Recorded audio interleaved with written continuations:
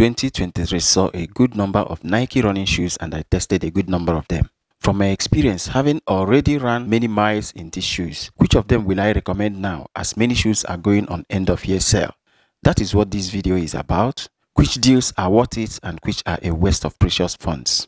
Hi guys, still your man Dr. CY the Running Dog, and thanks for tuning in. If you are yet to subscribe, please do us a favor and click the subscribe button. And if you like the contents of this video, do not hesitate to also click the like button. We appreciate you for that. Now, I tested and reviewed a good number of Nike shoes this 2023. I ran in the Vaporfly 3, the Infinity 3 and 4, Invincible 3, Wingflow 10, Zoomfly 5, Pegasus 40, Vomero 16, Renew Run 4, Renew Ride 3, React Miler 3, the Nike Quest 5, and Downshifter 12. Now, without much ado, let's get to it. I will kick off with the Invincible 3. Now, this is one of the most comfortable shoes in the market. It has a high stack of Zoom X midsole, 40mm in the heel, 31 in the forefoot with a 9mm drop, offering max cushioning with superb bounce and excellent arch support. It has one of the toughest uppers and outsoles, very durable with tons of miles in them. I have run a lot in these shoes, but they are still looking so untouched. They fit true to size with a nice toe box width, excellent traction on the pavement, nice rolling and responsive ride. They are a little heavy though, but with enough bounce to feel much lighter on feet. They are pricey, but still a good value for price for me. So for this shoe, it's a big yeah if you can get it on any significant discount now. This is based on the comfort, the response, and the durability you expect from this. The second one is the Infinity Run 4. Nike completely revamped this shoe. This came with a new upper and midsole foam, one of the most comfortable shoes in the market right now. The upper is soft and stretchy and molds nicely around the feet, more breathable than the Infinity Run 3. Now, the midsole foam is the all-new React X with a 36mm stack in the heel and 26 in the forefoot and the 10mm heel-to-toe drop.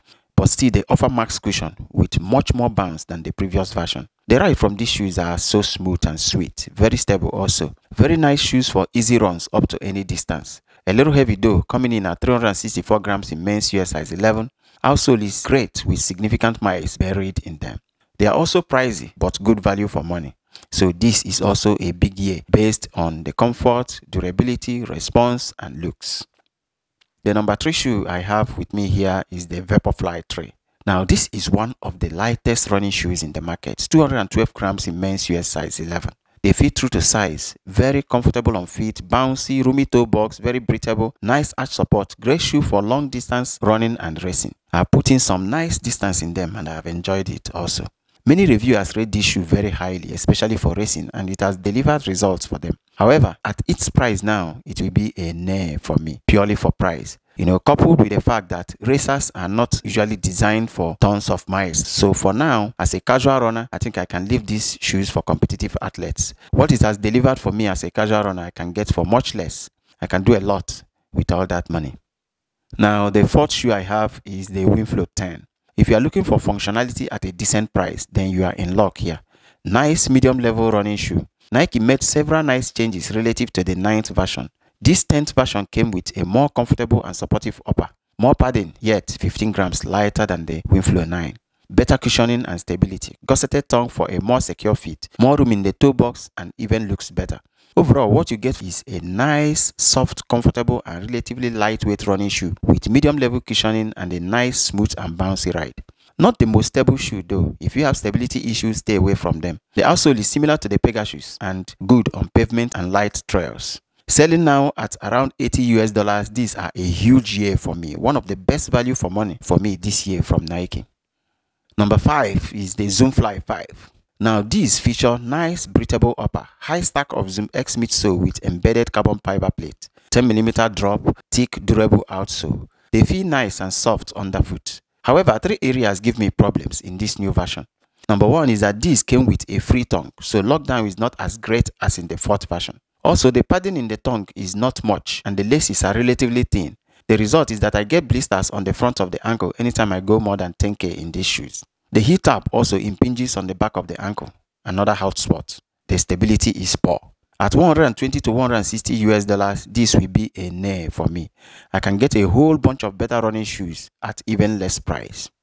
Number 6, the Pegasus 40. One thing that has remained consistent in the Pegasus series is the durability they offer. Aside from that, I don't know what Nike is doing with this series right now. For me, these shoes so far hit the peak at Pegasus 38 and since then has been declining.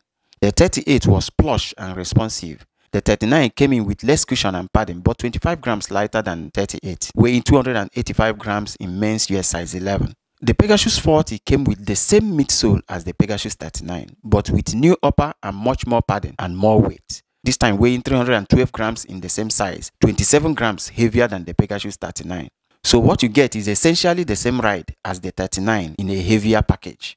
If you have the Pegasus 38, run with the 40 for a couple of miles and then immediately put on the Pegasus 38 and run in them. I guarantee you won't want to run in the 40 again. The difference is massive. Compared to the 38, the 40 felt like running on cardboard. It was dull and clunky, while the 38 is comfortable and lively. Thanks, but a huge nay for the Pegasus 40 at any price, except perhaps as casual wear. Number 7. React Miler 3. Now, these are designed for a stable high mileage. Tough, durable upper, lots of ankle padding, plastic heel clip for extra stability. It has full-length Nike React midsole with thick rubber outsole, which guarantees tons of miles. The ride is a little firm but responsive. I got it at 331 Saudi Riyal, approximately $88 US. A little yay for me. Good value for price if you consider mileage you can get out of this. The next shoe I got is the Vomero 16.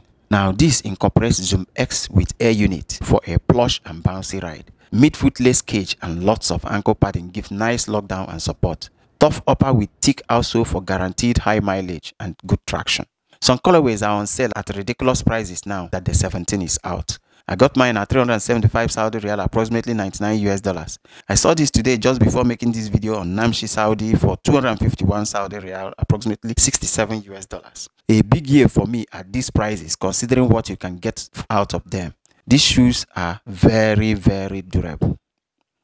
I also tried the Quest 5 and Downshifter 12. Now these are budget models and of course they didn't really have so much to offer, You might be better off with an older model of a more premium running shoe that is on discount. So guys, that's about it about the Nike shoes that I reviewed this year. I hope you've enjoyed the video. Thanks for watching. See you guys in the next video.